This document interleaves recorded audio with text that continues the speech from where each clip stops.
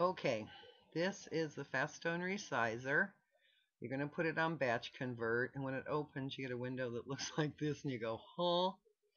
Now you can browse to your folders by clicking this and then finding under your name. My real name's Ellen. And then you can go to your pictures.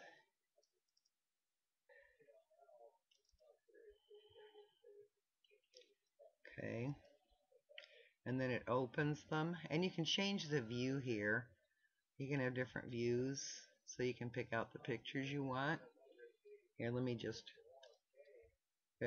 click and then shift click and then click add to put them over here. Now to get your watermark on them, now they're all JPEGs. Okay. To put your watermark on them, check mark here where it says use advanced options, and then click advanced options, and you get this wonderful thing where you can resize it. And if you click it, you get all the options here. You can rotate, crop. I don't know what canvas does. Oh, change the canvas size. That's the area around the picture. You can make different kinds of adjustments. You can change the resolution, which you're going to have to do for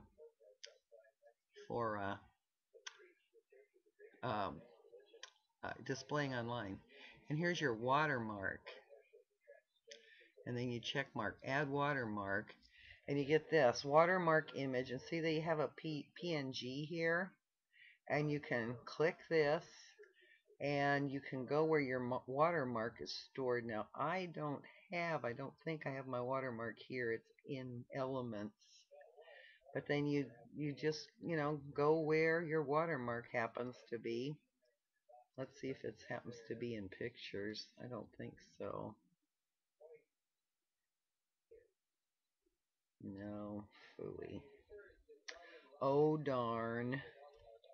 Oh, here, I'll just use one of, oh, they're not I don't have any PNGs, so we're going to have to cancel it.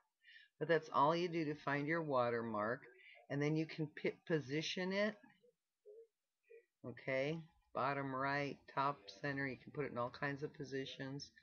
Or you can use X and Y axis. You can change the opacity. When I made my watermark in Element, I already made it at a low opacity. But a lot of times you don't want, bold lettering across your photos. So you can lower the opacity, make it more transparent. You can shadow it, put it in the background round. I'm just going to leave it like this. And then you can save the options you've chosen to a file so that you can use them over and over again. And then when you get your watermark all set up, you just click OK. Okay, which I'm not going to do since I don't have a PNG file. Let's just click OK and see what it does. And keep original date and time attributes asked before overriding. And let me see. I want to rename them. Okay. And then you just click convert. Oh, I didn't do an output folder. Shame on me. Let's put them in my, let's create a folder. And let's name it, here's my new folder. Let's name it watermark test. Okay.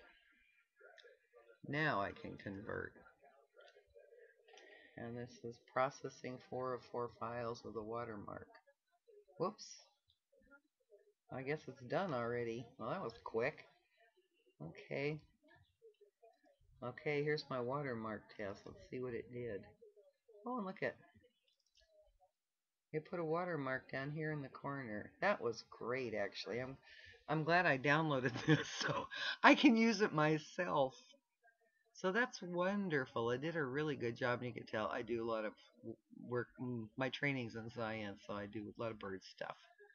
This happens to be a young male western tanager. Okay, well, this is a great little program. If you have any questions about it, click on my avatar and email me.